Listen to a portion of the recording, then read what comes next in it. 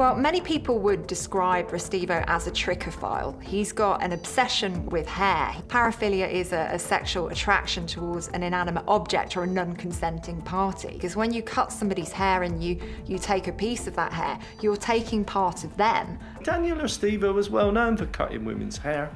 And when we came back and we started to ask the same question, had people in Bournemouth had their hair cut, women started to come forward to say, yeah, in fact, I was on one of the Bournemouth yellow buses and I had some hair cut and I looked round and there was a guy sat behind me. Or I went to the hairdresser's once and she said, you've got a big chunk of hair missing from the back of your hair. When has that happened?